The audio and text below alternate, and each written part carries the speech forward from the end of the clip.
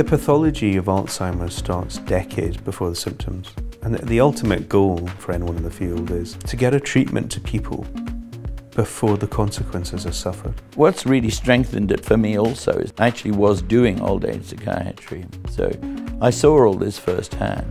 That made it very, very clear to me just how much suffering this disease carries. It impacts on everything. It's your memory. It defines who you are, how you interact with everyone else. And when you lose that, when that goes away from you, it's a terrible thing, because that is what makes each person, each human being, unique. I know a couple of people who've been through Alzheimer's. My gran was one of them. And it's a slow process, not just for the person, it's as hard on the family. We're all touched by dementia, and some of us it's had a really pretty profound and painful impact on. And for our team to have been part of something that could have made the breakthrough, that's pretty special. Coming back to that first intuition, when I understood, here's something that can dissolve the lesions, that drives dementia. I couldn't sleep, I was so excited, because it meant that, here was a possibility really, really of helping people. You see a disease like dementia, and you then suddenly have the opportunity to be part of a team that tries to help these people.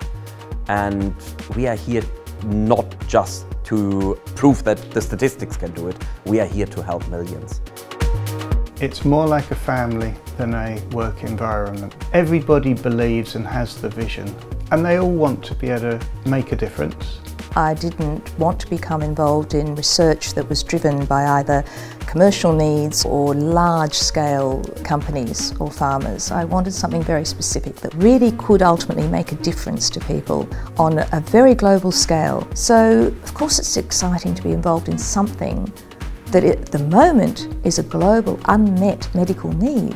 The idea of an Alzheimer's drug to me was a great application of organic chemistry, and Claude's approach was very different to the standard approach. The tenacity and the belief to go against the tide is quite incredible, and that belief is embedded in the organisation. Everybody knows their role, everybody knows why we are here. You sometimes sit back and you think you are part of this enormous effort, and what is going to have an enormous impact on so many people, and that is exhilarating. I would be really happy if at the end I could say I'm proud of what I have achieved looking back, that I helped, even if it's a tiny little bit, but I helped sufferers from these diseases. I have a very clear image of the kind of patient I would have seen, and them being able to say, oh look, mum's better now.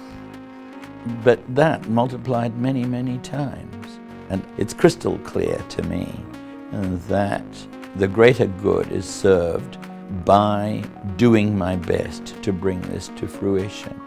And through that, I achieve my greatest satisfaction.